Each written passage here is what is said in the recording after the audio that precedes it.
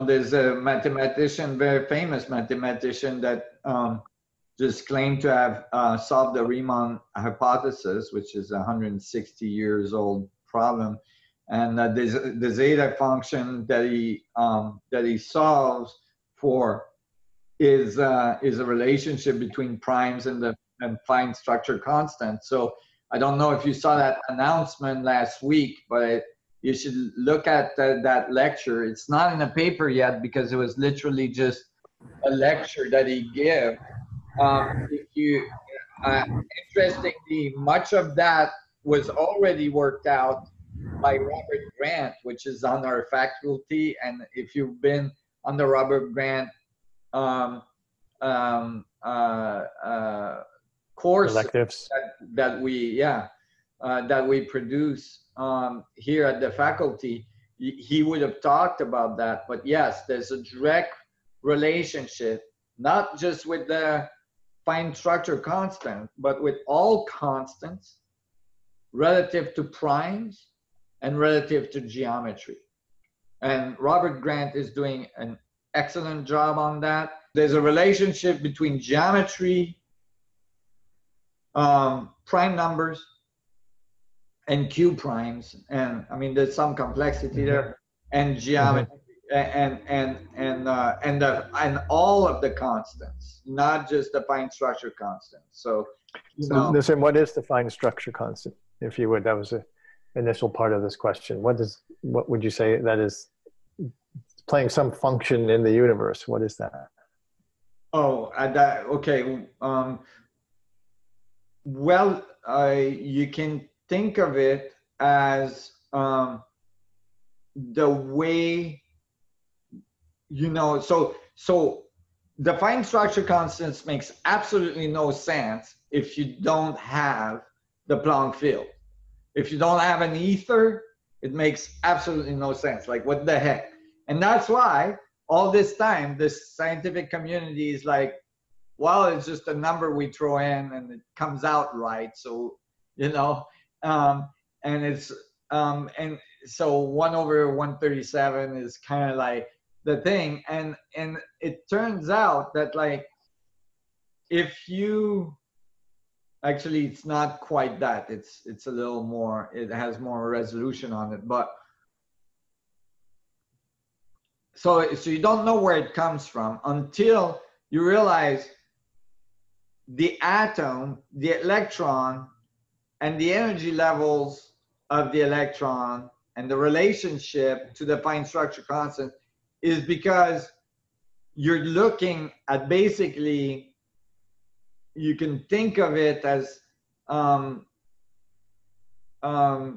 harmonic relationship in the structure of space, right? Like oscillation modes in the structure of space that are going to be very well defined. They're going to come out. So these fundamental constants, they just come out because there's fundamental relationship in the structure of space that defines these very specific nodes, if you'd like, interference pattern nodes in the structure of space that, which eventually transfer to our mathematics when we're trying to describe, atoms and electrons and all this stuff. It starts to come out, these fundamental constants, because the geometry of the field dictates it. So we notice when we make measurement that these values come out, and we don't know what they are and where they come from, but we know that if we plug that number in, our equations work, right? We call them constants, and they are constants because the structure of space resonates at very specific frequency, at very specific harmonic relationships. And they define these constants. So it's the geometry of the field, producing harmonic notes. So there's actually, you could think of it as like sound or frequency involved, right? Creating harmonic notes that defines what we call constants, because that's the other thing is that you got to realize the universe is not writing numbers. The universe is doing its thing. And then when we write numbers, we notice that there's patterns or there's something different about certain numbers and others, like prime numbers.